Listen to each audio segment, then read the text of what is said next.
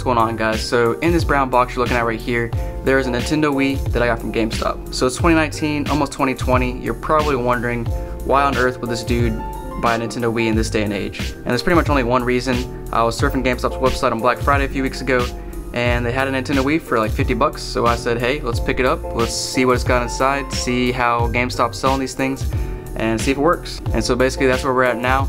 Obviously I took out all the shipping information, you know, like the shipping label with my address and everything. But let's go ahead and open this bad boy up. Got my knife, handy dandy knife, that a little bit dangerous, but just be careful. Slice it on open.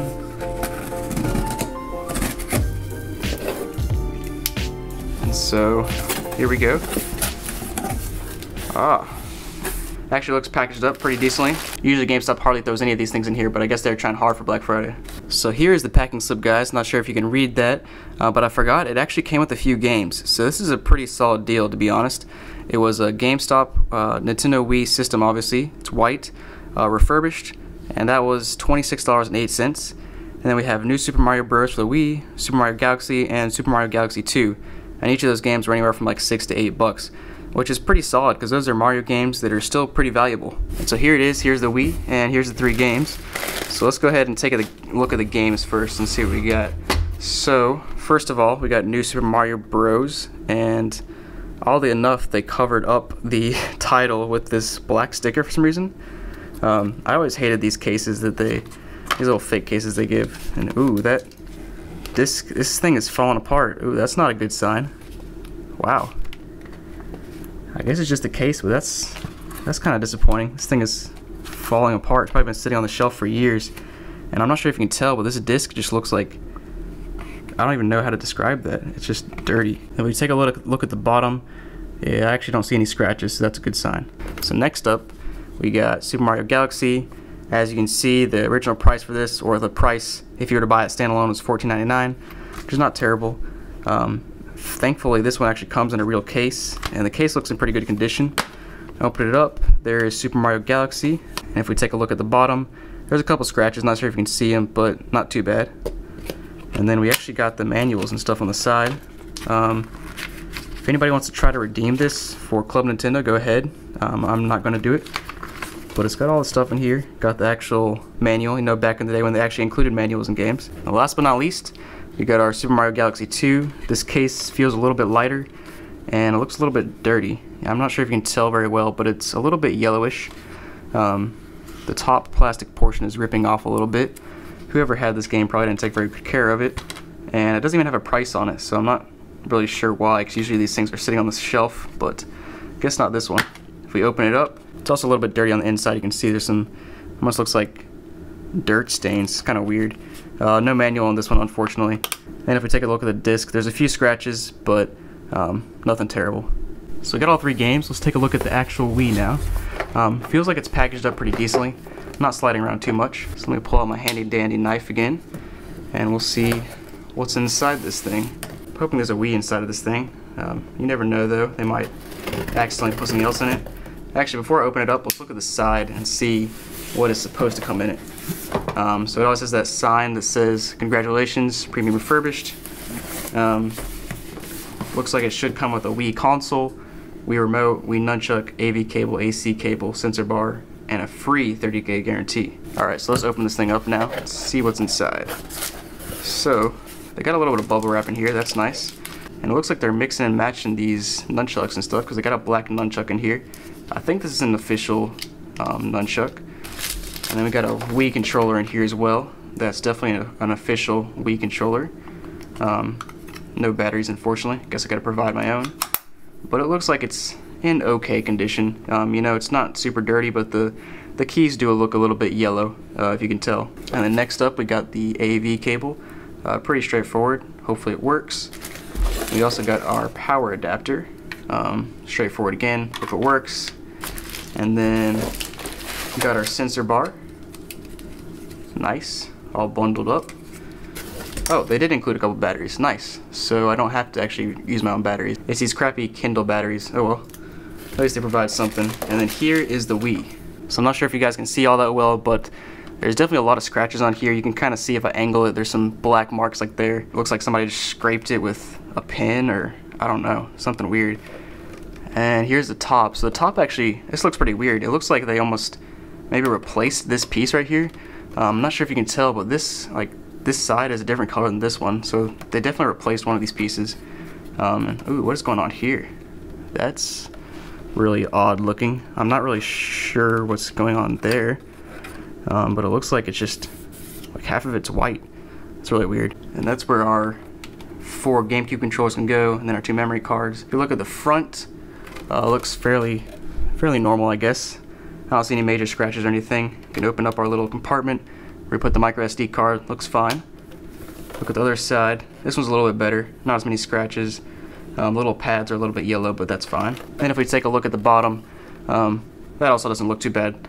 That looks pretty clean. Just got some scuffs on the pads, but that's expected. And then last but not least, take a look at the back where all the ports are, and that looks okay as well. So the odd thing is it looks like it does not come with a stand. So if you're familiar with the Nintendo Wii, they always came with like a little stand to basically stand this thing up, you know, like this basically. But it didn't include a stand, so I'm gonna have to lay it down like that. And then of course, last but not least, as you can tell on the bottom here, have an instruction manual. Go ahead and pause if you want to take a look at that, but should be a bunch of pretty straightforward stuff. So now I'm gonna go ahead and take this thing over to my TV, plug it in, and we're gonna make sure it works. Alright guys, so here we are. Got my power cord plugged into the wall, as you can see here. Got my AV cable plugged in, and I also have my sensor bar plugged in right there. So as you can see, the power LED starts out red, and we're gonna go ahead and press it, and it should turn green. There we go. And it's making some sounds with the disc tray, and hopefully it pops up on my screen in a minute. Alright guys, so here we are. It did pop up.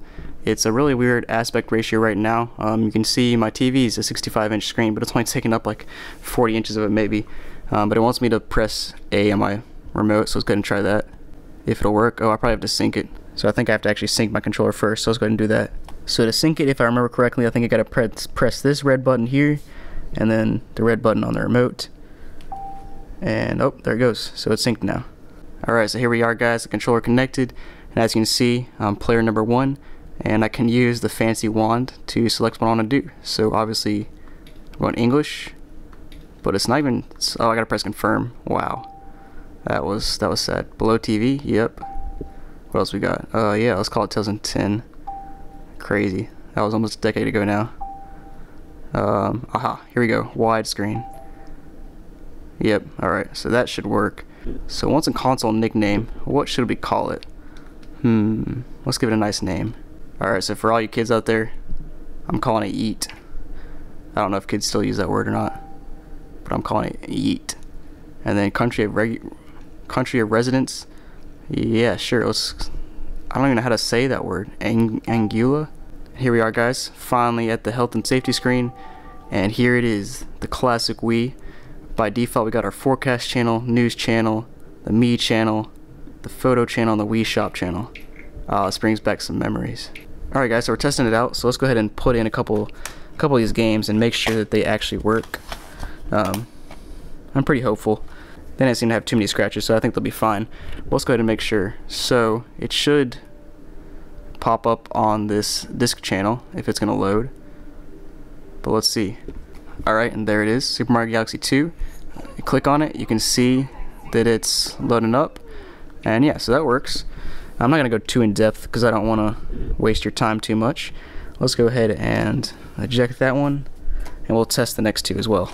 So we got Super Mario Galaxy, the OG, the original. Let's plug this in. Man, it's funny how bad the graphics are on this system. I think it's 480p. It's terrible because this is a 4K TV. Let's see what happens here. So it's kind of slow to load up, to be honest. But you know, any day now. Let's go. Come on. There it is. So here's the OG Super Mario Galaxy. It's got like the same startup where Mario just screams Super Mario Galaxy. I'm not gonna try to replicate his voice because I would sound insane, and I'd probably lose half my subscribers if I did that.